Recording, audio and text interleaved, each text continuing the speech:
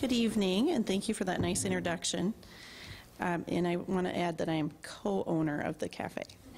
My husband is the one that you might see there more often than I am. Well, I want to extend a big thank you to the Cowles Library staff, especially Claudia Frazier and Bart Schmidt, as well as Professor Lyons for the invitation to be here today and for hosting this wonderful event. Tonight's talk is titled Home Away from Home, and that is a very appropriate title because from the university's beginnings in 1881, students have relocated here to the Drake neighborhood to attend the university. But I'd like you to imagine this: instead of today's incoming freshman class filling out their roommate compatibility survey for their dorm assignment, that instead they had to select from one of the student housing options from the late 1880s and early 1900s. You could choose from asking your parents to purchase a lot in a university subdivision and building a house, moving in with relatives near campus, renting a room, probably with other students, or joining a social organization so that you could rent a house. Home building, familial ties, rooming, boarding, renting, those housing options have influenced the growth and development of the Drake neighborhood. Tonight I will share about an exciting history project that's been happening, co-sponsored by the Drake Neighborhood Association. It's called the Drake Neighborhood Architectural and Historical Survey. I'll highlight some of the survey's historical findings that relate to off-campus student housing through the decades and showcase an online database that's the official repository for the survey research. Now, historians like to give a little perspective, and so with that I need to, before delving into the historical findings, provide a little background information. For those of you who are not familiar with the Drake Neighborhood Association, I'd like to make your acquaintance with this nonprofit organization. Drake neighborhood residents, business owners, and Drake University staff founded the association in 1979 with the purpose of improving the area. At the time, it was the second neighborhood association in the city of Des Moines and played a key role in pioneering neighborhood associations as grassroots community partners with the city. Today, the city of Des Moines recognizes more than 50 neighborhood associations, and more continue to develop. The Drake Neighborhood Association represents one of the largest neighborhoods in the city, both by population and square blocks. It encompasses some 1,100 acres. The boundaries extend from Martin Luther King Parkway in the east, 42nd Street in the west, I-235 to the south, I guess I could be pointing these out here, and to the north, Franklin Avenue. As the association's name reflects, at the heart of the Drake neighborhood lies the Drake University campus. This relationship with the community surrounding the campus extends all the way back to the beginnings of Drake University. As the neighborhood has developed, so has the university. To more fully understand the past and to better plan for the future, the Neighborhood Association and City of Des Moines partnered on grant writing and sponsorship of the Drake Neighborhood Historical and Architectural Survey. This joint city-neighborhood project is co-funded and overseen by the State Historic Preservation Office, funded in part by the National Park Service, U.S. Department of the Interior. I'm supposed to say that each time I talk about it. Historical consultant James Jacobson was hired to conduct the survey and examine prior research that has been done, create a bibliography, identify historic context for further study, and evaluate properties to assist in the identification and potentially looking at significant architectural sites and districts. The survey fulfills several goals. One is to survey the neighborhood as a whole, which has never been done before, because it's functioned as a distinct area whose sections share an interconnected history. Number two is to continue the City of Des Moines Community Development Department's efforts to survey and evaluate older residential and commercial districts. The third goal is to safeguard the city's heritage by guiding preservation and planning efforts. A fourth goal is to involve local residents. The Neighborhood Association has a long history of grassroots involvement, and the survey and related projects have already provided opportunities for hands-on participation. And I'm pleased to report that the Drake University community has been involved. Students and faculty have been involved with research and other aspects, including Maura has been very involved. and working alongside with neighborhood and other interested residents and genealogists. The fifth goal is to promote public awareness and contribute to the growing body of historical research about Des Moines. And this is done through a public history in the digital realm, so that people can research and contribute to the ongoing documentation of the neighborhood. The way that we're getting into the digital realm is an innovative, searchable website that was developed by Drake neighborhood resident Steve Wilkie Shapiro, who is one of the co-leaders of the neighborhood survey. All the findings about people, buildings, and photographs associated with the neighborhood association will be input into this website. The website is considered to be a groundbreaking endeavor because it's linking photographs, oral histories, building documentation, and historical context into a master web of information. So its purpose is really to be a living and growing document, and it will serve as a tool for historical research, genealogical discovery, and documentation of the neighborhood's history. The online database is searchable by address, name, and architectural style, among other searchable functions. It can help locate key information about when a house was built, who lived in the house early on, photographs of people and buildings. There are also many volunteer opportunities available to assist with adding information to the database. So if you're interested in finding out more, please log on to historicdrakeneighborhood.org. With that background, I'm going to now segue into highlighting some findings about off-campus student housing drawn from the Historical and Architectural Survey draft report. The final report will be completed this summer. The Drake neighborhood can be called the original northwest side of Des Moines. Settlement began with farmsteads, and in the 1870s, clusters of the earliest suburban development in the metro area. But it was the founding of Drake University in 1881 that set into motion development patterns that have continued and endured since. And I'd just like to point out the boundaries of Des Moines when Drake was founded. This is today's University Avenue, which was called North because it was the northern boundary, and 28th Street, which was the western boundary, right there. So far from starting out in the midst of a wilderness, as is often recounted in a myth of Chancellor George Carpenter climbing an elm tree and finding the perfect location for the campus, there's actually a stone outside of Old Main that you may be familiar with that is engraved with a little resting point of where the elm used to be. The new Drake University in the suburb of University Place began next to an established suburban area right here, the Cottage Grove addition, which it was already a successful upper middle class development. And it encompassed part of the city proper, as well as part of the unincorporated areas that lay outside the city boundaries. It also adjoined an existing successful suburb of North Des Moines, which had already paved Forest Avenue to the north in brick.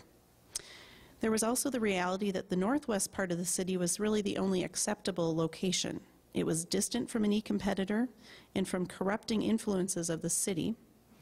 It was also located on high and dry land far from the flood-prone areas near the river. And finally, the location played into the hands of a number of its key local supporters, not the least of whom was Dr. Turner, who owned the streetcar franchise and happened to own this plot of land just on the other side of the new Drake University campus. The location was strategic, and part of it was because they were learning from past mistakes. Drake was established out of a school that had floundered. It was called Oskaloosa College. It had been founded in 1857 in Oskaloosa, Iowa. It was affiliated with the Disciples of Christ, and that experiment with how they had structured the school just had not worked out. And so a number of key backers had pulled away, and there was this interest in starting the school afresh. And Des Moines provided an ideal place to do so because it was the new capital of the state, and there was a lot of business activity happening here. And as a side note, Drake was affiliated with Disciples of Christ Church until the early 1900s. Officially, the break happened then. So the former chancellor of Oskaloosa College, George Carpenter, rallied support for moving the school to Des Moines, tapping into Disciples of Christ ministers as well as businessmen.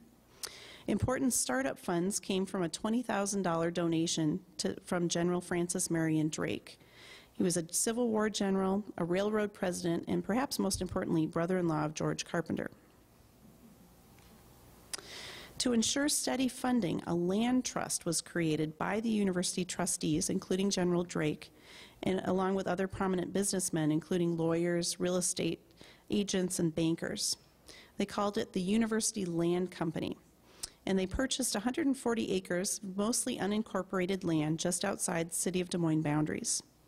The land company platted 456 residential lots around the 5-acre campus. So the campus originally from 25th to 27th Streets North, which is today's University, and University, which is today's Carpenter. Names get a little confusing when we go back in time. And then what was the benefit to the university was that there were these lots, and then each time one was sold, a quarter of the proceeds went to the university. And then they were also receiving building company stock to use toward a building fund. So there was this really sophisticated financial approach to the university from the beginning. And it's really considered an innovative financing plan, certainly the first used in Des Moines, and then it was replicated by at least 2 other colleges in the city. But it may have been the first in Iowa. That's something that we haven't fully discovered yet. Sales of the land through the land company were very successful, and also later inspired the university to directly enter into real estate development and sales. And in turn, those successes made the university successful. It was ranked as the fastest growing Iowa college in the late 19th century. The University Land Company carefully planned an attractive suburban community called University Place. It followed a uniform grid system, which set it apart from the haphazardly developed city in Des Moines. The lots were created to appeal to middle class and upper middle class residents, considered to be good moral neighbors who would help build houses, send their children to Drake University, and support the university. Home building by these upstanding citizens was very important to the university for housing students. Many of them boarded with local families. In the first university catalog of 1881-82, the university emphasized the profoundly moral and Christian character and influences of the school, quote, so that parents may feel assured that their children will be here in the very best influences. Most of the students can find lodging under the immediate care of one of the professors or in Christian families near the university. Trustees, professors, and even the first chancellors built homes to set an example of the high-quality housing that the university desired in order to recruit and retain students. And this house still stands. The brick facade has been removed, but it's still in existence on Cottage Grove. The campus itself was small, and we already talked about its boundaries. The first building was the student home, which was built in 1881 and paid for using proceeds from the lot sales. This served as a temporary general use building until the brick main building, which we now call Old Main, was completed in 1883. Students and even some of the faculty lived here in the student home, and they also attended their classes there. This foray into on-campus dormitory space ended when the building was dismantled in 1894, and there would be no more on-campus dorms until Morehouse was completed in about 1931. So the growing student body was left to find its own housing, and really it was the local houses that provided the housing for students. As University Place grew, residents in the area outside of the Des Moines boundaries sought to maintain local control, and they filed for incorporation of the town of University Place in 1883. Given the close ties with the university, it seemed natural for the University Place Town Council to meet at Drake's main building. This municipal use, coupled with the building's use as a chapel, especially on weekends, reinforced the campus as a village green, centered in the middle of a community where all needs were being met. The land company dissolved in 1886, and the university itself took over platting and selling another 200 lots through the early 20th century. Alumni were some of the targeted audiences. And I realize I've rearranged my slides a little bit, so I'm going to skip ahead here. The alumni were being targeted, in this yearbook cartoon is kind of showing the excitement that lot sales had for alumni. And meanwhile, other investors jumped into the development fray. The Vermont Syndicate was one such group that developed Kingman Place west of the campus. And there was a lot of excitement that was seen in advertisements for auctions and spec homes that were available.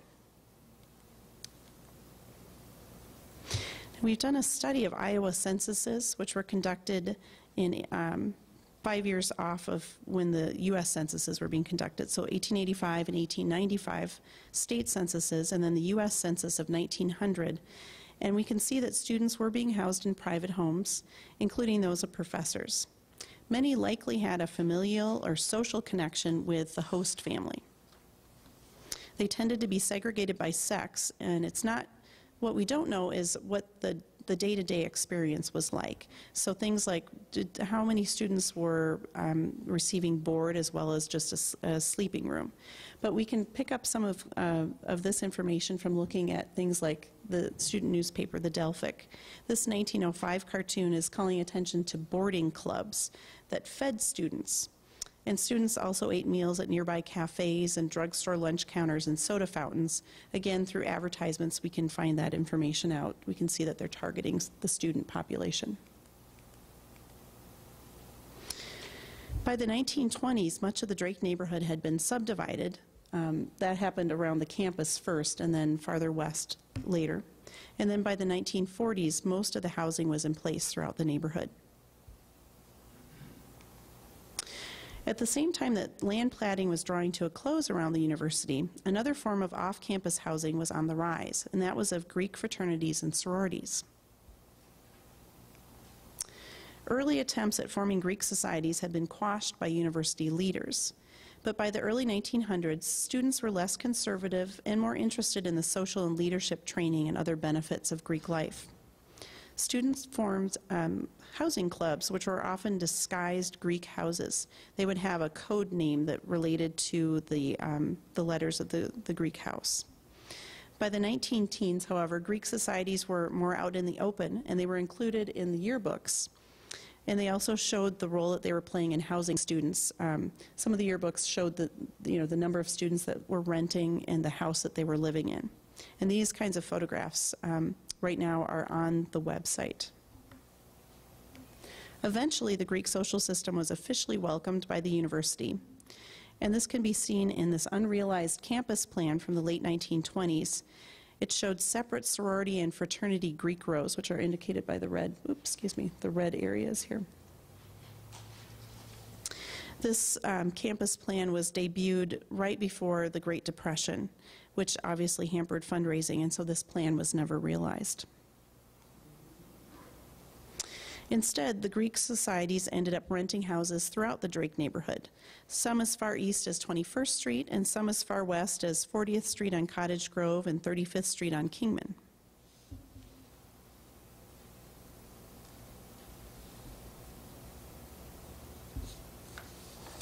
And eventually, there was the official formation of the Greek Row on 34th Street.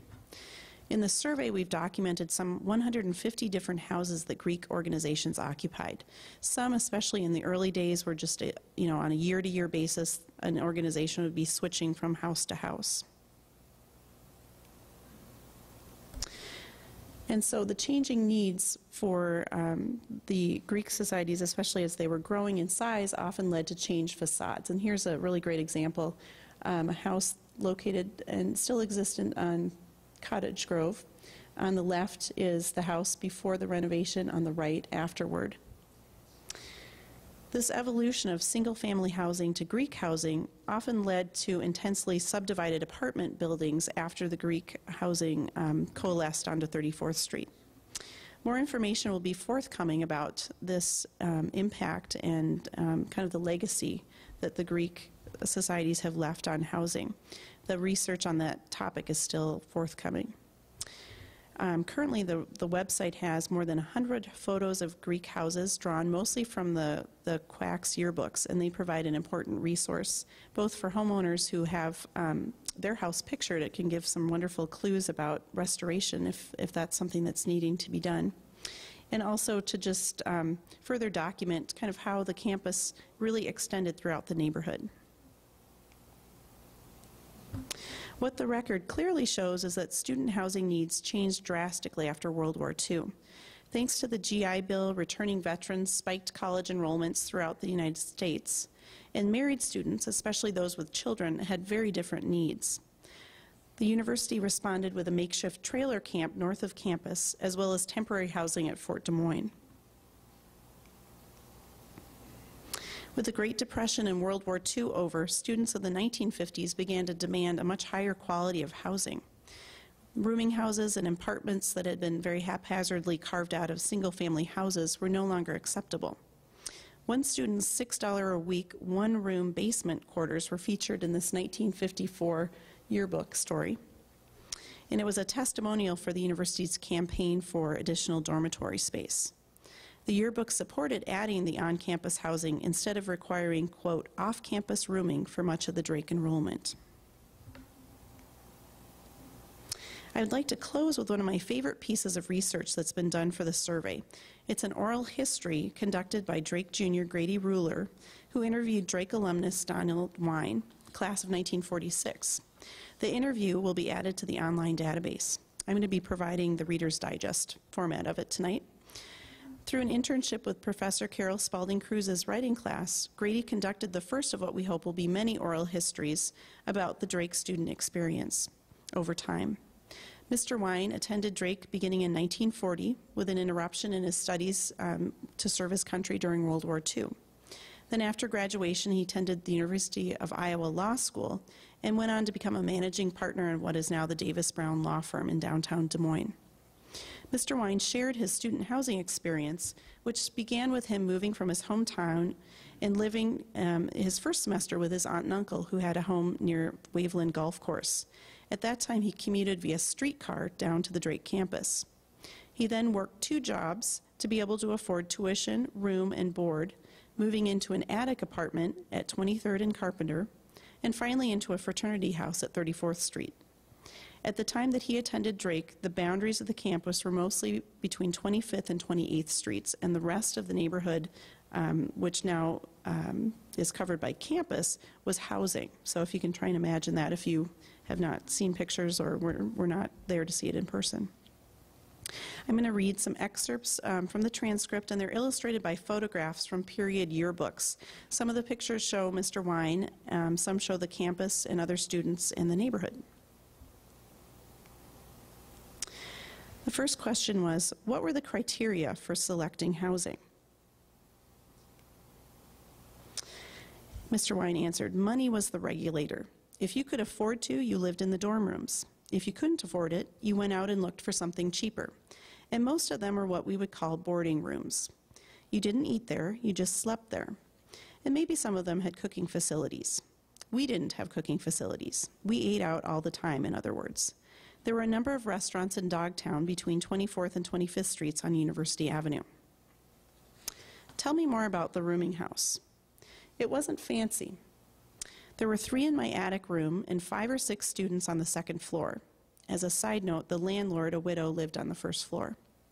The bathroom was communal. We had about 8 or 10 people in one bathtub, so you had to take a number. And hot water was a problem. A lot of the hot water systems in homes were built around the furnaces, and only if the furnace was on would you have hot water. A different experience than today's students have, certainly. Did you ever feel like it was overcrowded?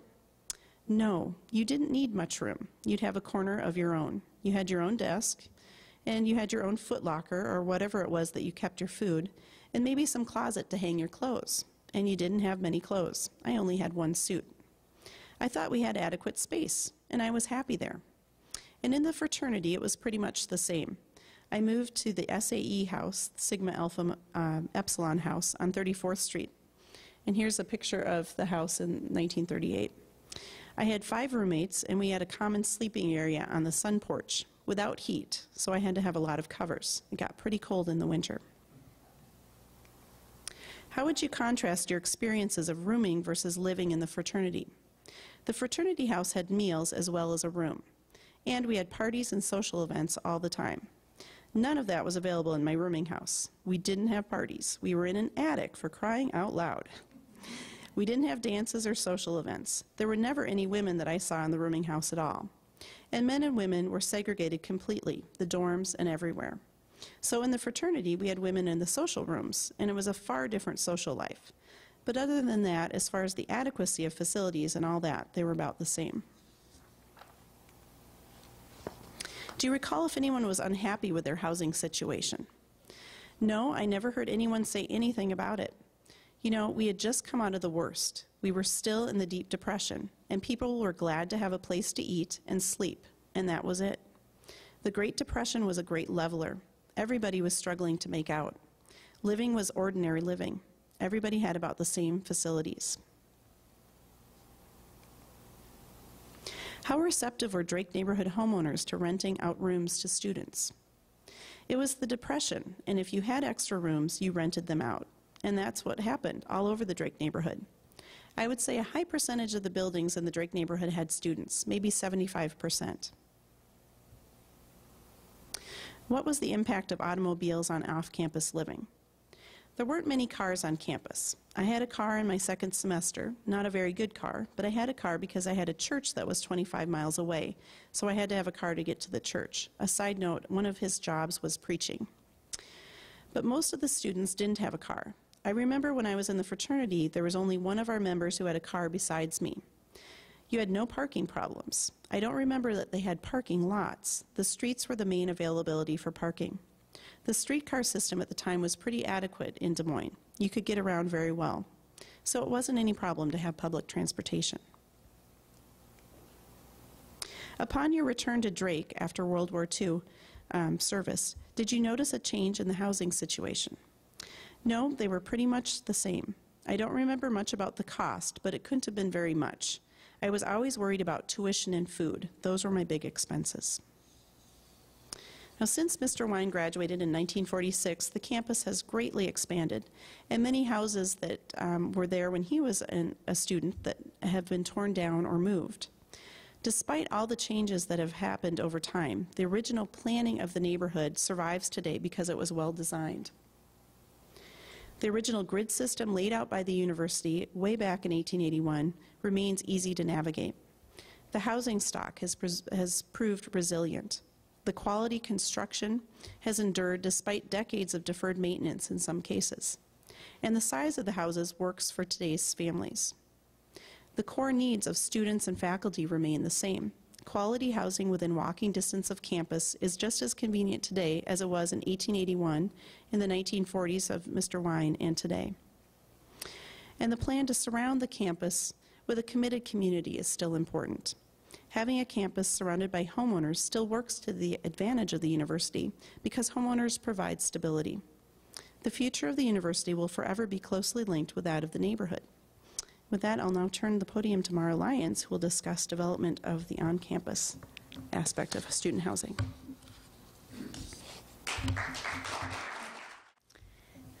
Good evening.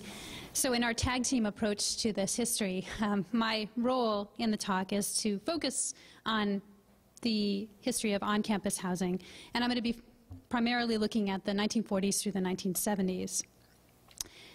In addition to examining the impact of housing, I want to think about it in relationship to campus planning and the implications of this planning for the relationship between the university and its neighbors. As Jen has demonstrated, the university's history and the neighborhood's history were connected from the beginning.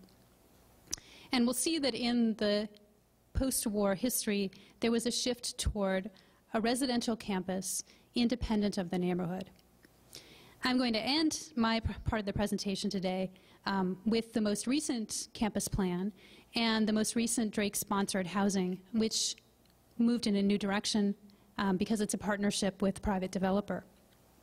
Throughout my portion of the presentation, I'll feature photos, plans, and drawings, both from the archives here at Cowles Library, as well as other collections around the country. And I'm going to start by going back a little bit, retracing maybe a little bit of the ground that Jen covered in order to set things up for what happens after World War II. And I'm going back to this campus plan on the left from 1929 that you've seen. And one thing that I wanted to point out to you was the way that it is organized. The central part of this plan in 1929 is this basically what I would call a campus street with landscaping around it, but an axis that unites University Avenue here with the stadium, and everything is really organized around that, that perimeter. And this was very much in keeping with the idea of using the existing street grid plan as a cue for what was happening on the campus. And again, this photograph that Jen had showed, where you're looking down 26th Street from Old Main, and the fact that there was a deliberate decision to place important buildings on campus in conformity with the streets that were already in place. So here's Old Main. You can see it's at the terminus of a street in a similar way that the stadium, was supposed to be the visual endpoint for that corridor in the center. As Jen mentioned, this is a campus plan that was never enacted, but I think that one of the useful things about these plans is that it gives you a sense of how the institution saw itself at this period, and also how it saw itself in relationship to its surroundings. Here there's very much a complementary relationship between the campus and the area around it. As one architect later put it, thinking about University Avenue as the front door of the university. As Jen mentioned, apart from the student home, the earliest on-campus residences were not built until the 1930s. And I'm showing you a photograph of Maura House, which was a women's dormitory on the upper left, and on the lower right, Jewett, which was built to house men. And just to reinforce the point that Jen has made about most students seeking their housing outside of the campus, in the period when these dormitories were built, Maura House could accommodate 80 women and Jewett 60 men. So clearly a large portion of the student population is finding housing elsewhere. Things really radically changed with the end of World War II. And there was an anticipation on the part of Drake that that the end of the war would offer possibilities in terms of the campus's expansion. And they wanted to be completely prepared for that. So even before the war ended, there was planning processes in place to try to imagine what a future campus would look like. And I'm showing you a plan from 1947. I'm sorry, that's a little bit faint. But it was the result of a hire that Drake made, the decision to hire Eliel Saarinen, who was a Finnish-born architect who had emigrated to the United States and was very known for his abilities in planning. And he was brought in to try to imagine what Drake would look like after World War II. And this is a period, as Jen had mentioned, where there is escalating enrollments and the idea that there was more to come. So in the years immediately after the war, enrollments at Drake just about tripled. So we're talking about huge numbers of students that began to be part of the community. And Drake's president at the time, Henry Harmon, was very clear about the fact that housing was a linchpin for the future development of the campus. And he impressed upon the Board of Trustees and others in reports that he wrote at the time that adequate, modern housing on campus was going to be necessary to attract students. And he also noted that many of Drake's competitors in Iowa, other colleges and universities, were building housing on campus, and so Drake needed to keep up with that. So the kind of cobbled together housing that had existed, including the trailers and some other converted structures, was no longer going to be adequate. If you look at this 1947 plan, in comparison with the 1929 plan, there are lots of changes that happen. For one thing, you don't have the axis of the stadium emphasized anymore, if you can see that. So here is the stadium, and there really isn't any kind of visual relationship. In fact, as you look at this plan, you can see that it doesn't follow the street grid plan anymore. Instead, there are irregularly shaped areas that are defined by these proposed new buildings. And all of this was intended to be landscaped. So your experience of the interior of the campus would not be that large-scale street, but instead green spaces that would have some paths across them. Already we can begin to see an emphasis toward the center or the interior of the campus rather than thinking about landmarks outside of the campus. And I think that's a really important shift to make note of. I'd also point out that in this plan, get back. There's a little dotted area where Old Main was at the time that this was created. And it's clear from this plan that the architects are proposing to get rid of Old Main, what is now the iconic building of the Drake campus, right? But that was not necessarily thought to be part of the future. And I think that building on the axis with the neighborhood, that is a really important symbolic decision to imagine a different kind of configuration.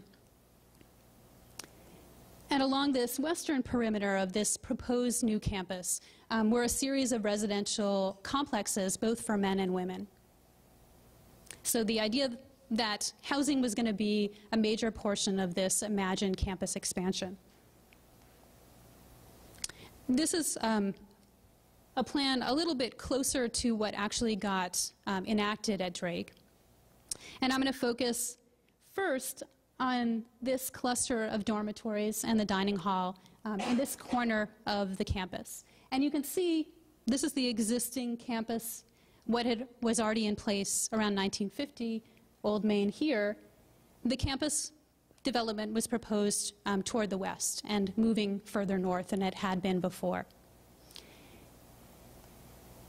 The decision was made by Eliel Saarinen, who was then joined in the efforts by his son Eero Saarinen, to place the women's dormitories, which were the first on-campus dormitories in the post-war period to be built, in this area, because there was an existing ravine here, and the idea was that would provide what I saw referred to in one source as a romantic location for the women's residences. And from the very beginning, there was the idea that not only would dorms be built, but also a dining hall. So shifting that focus toward the idea that you would get your meals somewhere else and thinking about that as a service that would be provided within the campus. These 3 dorms were intended to house 585 women. So we're talking about exponential jump in the number of spaces that were available on campus. The other thing I want to point out before I go forward, too, is that each one of these dorms, if you can see these little projecting rooms, those are what are called social rooms, and they still exist in what we know as the quad dorms today. And I will show you an interior photograph of one of those social rooms. So just so that you can imagine, you've got 3 dorms that circle around the dining hall, and a pond was put in the place where the ravine had stood. Because this was a new idea for Drake to imagine a residential campus, there actually is quite a lot of promotional material that was put out by the university to explain the housing and to explain its benefits. And this is a promotional pamphlet in the archives here that is introducing to students and to the larger community the new residence hall and the dining room. And this is a photograph of one of those women's dorms when it was completed in the 1950s. And maybe a little bit more spacious if you're 3 to a room in boarding houses elsewhere. Although I think to most students today this would seem rather spare. But this is a photograph of one of those social rooms. And the idea of the architect was that trying to provide spaces within this dormitory complex, not just for dorm rooms, but where people could gather with friends in larger groups. And they imagined these social rooms as being an intermediary between the more private space of the dorm room and the pretty large public space of the dining hall. And that these social rooms would be places where you could get together with people who lived in your dorm, you could have visitors, but they are social spaces on campus. As I mentioned from the beginning, there was an idea not only to provide housing, but also easily accessible dining facilities for the students who would inhabit these new dorms. And I'm showing you photographs of Hubbell Hall, which still stands but had an addition made to it in the 1960s. An exterior view here, an interior view looking back toward the quad dorms on the right-hand side.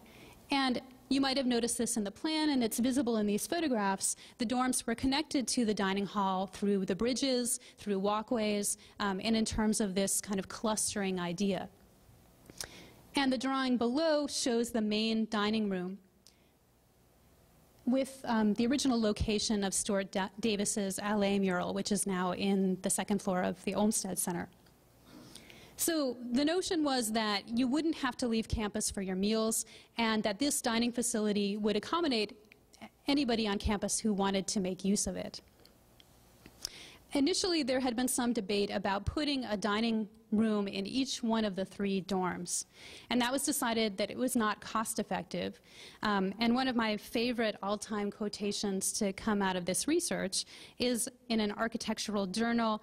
They were talking about this decision about the dining hall and where to put it. They decided to go with a central dining hall because, and I quote, "The Saarinen have concluded that Midwestern college girls are not averse to an outdoor walk to meals." So, kind of tribute to the hardiness of the Midwestern female.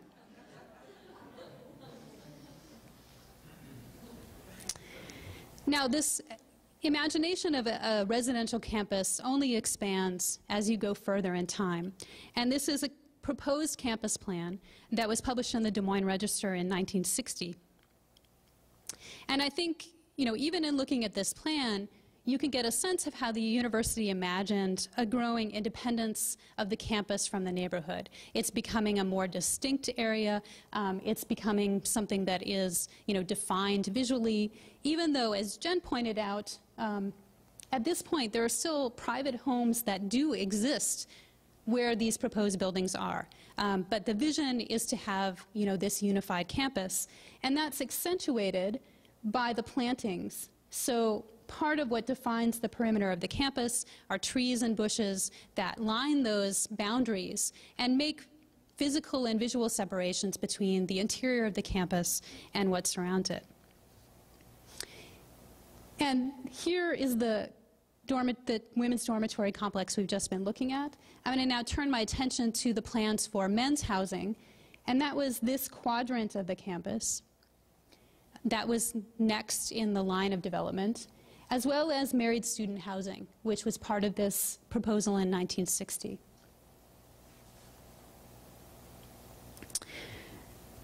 So here's a very preliminary plan for the men's dorm complex that was proposed in the late 50s by an architectural firm based in Chicago named Harry Weiss and Associates. And the vision at this point, and what you're looking at is a photograph of the model, the architectural model for the dorm. 3 interconnected buildings, and the initial proposal was to have a separate dining hall just for the men's residential complex. So there was an idea that there would be a women's dining hall and a men's dining hall. This men's dining hall never came to fruition, but it was part of this ambitious plan. And I just want to point out in the photograph, in order to make it dramatic, there is a mountainous backdrop to the model, which maybe not quite accurate in terms of the topography of Des Moines and the immediate campus surroundings. This is an early drawing of what those men's dorms might look like using the brick material that you find elsewhere on campus. So a vision of what the exterior of those buildings might look like. But I want to draw your attention to an inscription that's in the right-hand corner of that drawing. And it's talking a little bit about how the need to express from the outside what you see inside. And I'll just read part of this inscription. It says, "Large room, large window. Small room, small window. All panels equal. All center lights equal." And then there is this inscription below that, which I don't know if it's a mistranslation of the French Revolution motto or a modification of it, but it says égalité, humanité, fraternité. So equality, humanity, and brotherhood. And I think that's a fascinating commentary. Is that the architect saying, you know, talking about the structure and everything will be equal? Is it talking about the equality of the people who will reside here and trying to foster a sense of brotherhood? I mean, it seems like it maybe operates on more than one level. And when I did some research in terms of, you know, the men's housing, some of the student government was actually organized at that time according to what floor you lived on in different dorms. So this notion of trying to foster a sense of community and a sense of structure, all of those things need to be created at Drake because there isn't a precedent for that kind of residential life.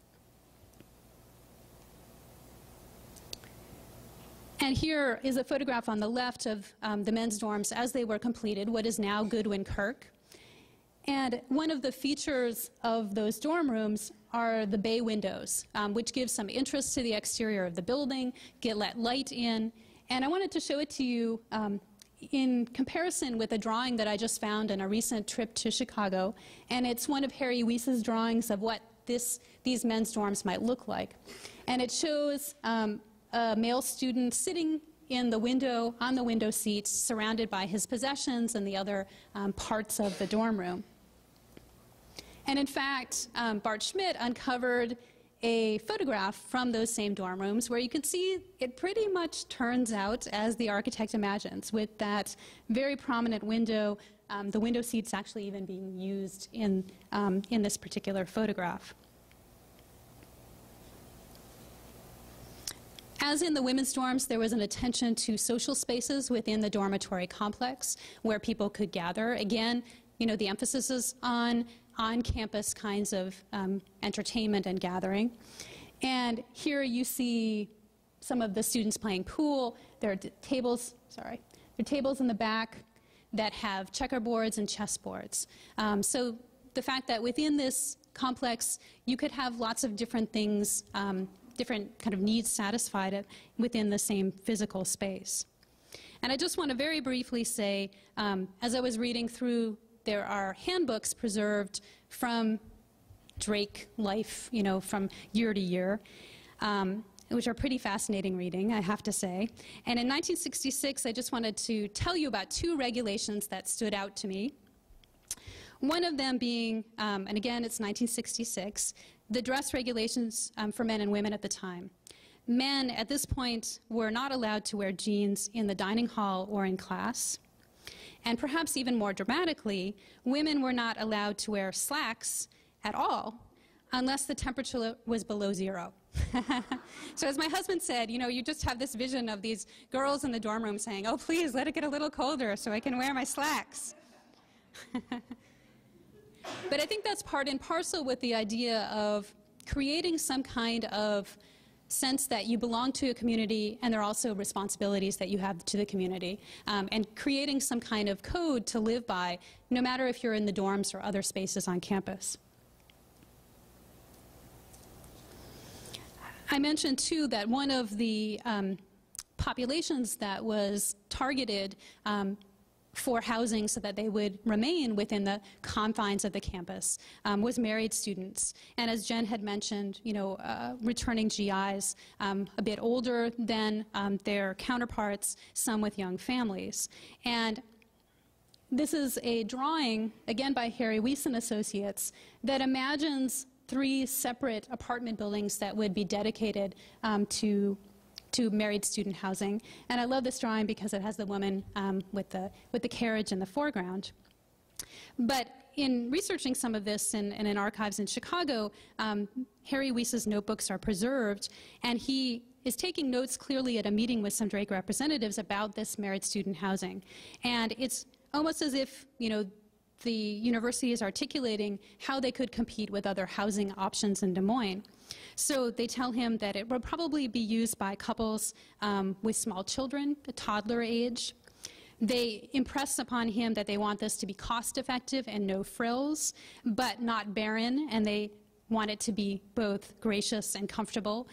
So kind of what architects always say that clients always want, right? The best of all worlds, but cheap. And another thing that I thought that he wrote down was interesting. One of the prerequisites was soundproofing, so that one family wouldn't necessarily feel like they're living right on top of another. In the end, only one of these buildings was created, and that's Ross Hall, which has been converted to just general student housing. But it had 49 units that included both one-bedroom and two-bedroom apartments, and the kitchens were part of, each of those apartments. So the university is beginning to, identify and try to satisfy the needs of these different groups, simultaneously trying to keep those groups on campus. And I see yet another step in that idea of self-containment or independence from the neighborhood in the fact that in the 1970s, the university decided to go ahead and build a student center, a multi-purpose facility that would be a place where there would be student offices, where there would be food and entertainment, again, with the emphasis being on the campus. Harry Weiss and Associates also got the job to build this student center. And I wanted to point out in this site plan, just to orient you, the proposed student union is in the light blue. And you can see that it's in that residential western edge of the campus between the women's dorms and the men's dorms. It's also directly adjacent to the dining hall, so yet another complement to that area and that zone of residential life. And here's a drawing of the exterior seen from the south. One of the ways that the architect described this design, particularly the entrances, was to give people the idea of walking into an enclosed shopping mall.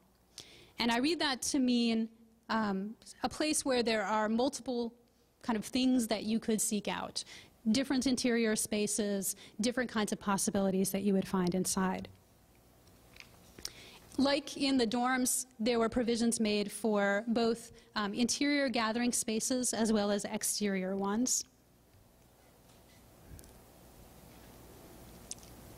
And the plans for the building included such facilities as a game room, music room where it was promoted that it would have quadraphonic sound. There was what is now Bulldog Theater. Movies were regularly shown there. And another feature of the building was a Rathskeller, where people could buy alcoholic beverages.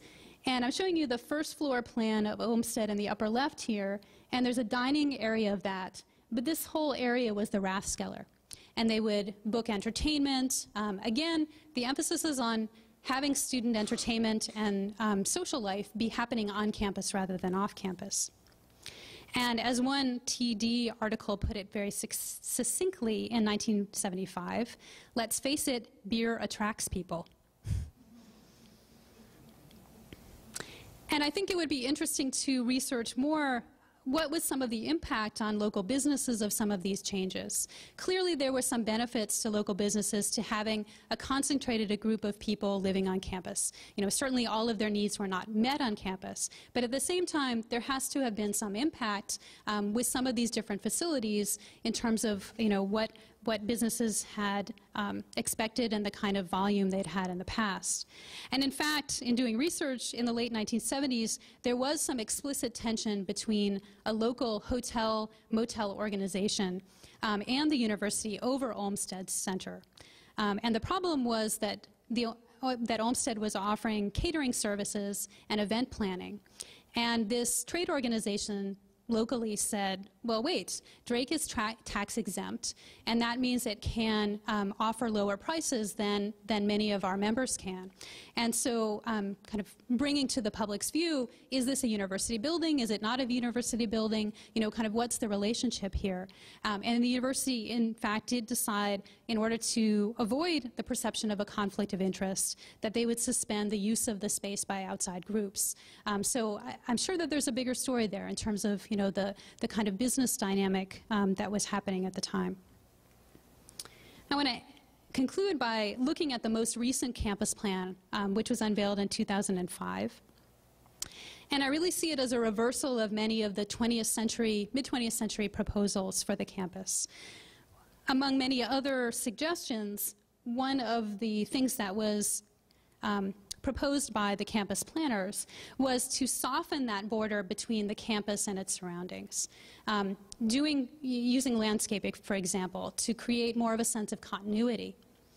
And some of you might remember that there used to be a very prominent hedge right in front of Old Main going around the corner, wrapping around toward Howard Hall, which was removed a couple of years ago. That was a very deliberate decision to try to get away from that idea of physically defining and blocking off the campus and making it seem as though it was separate from what surrounded it. The other thing that I wanted to mention is an experiment with a different kind of housing. And that's the partnership of the university with a private development company to create the West Village.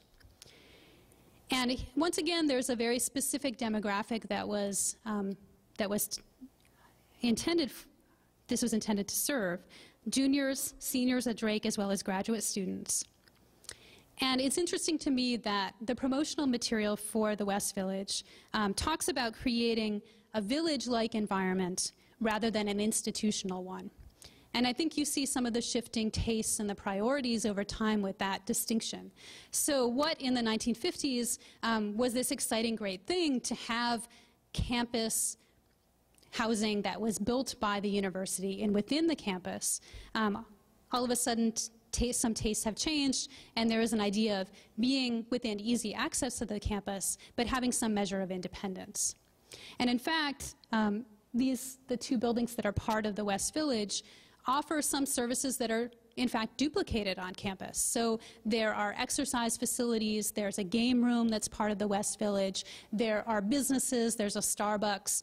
So it almost is a kind of independent enclave at the same time that clearly its main audience is people who are somehow connected to the university.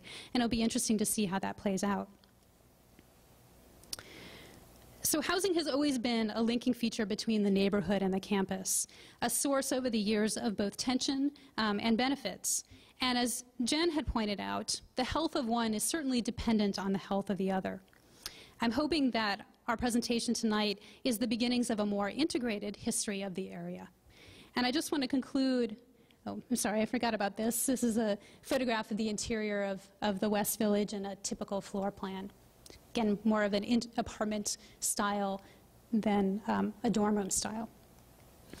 I just wanted to show you just briefly the website that Bart mentioned that students at Drake designed.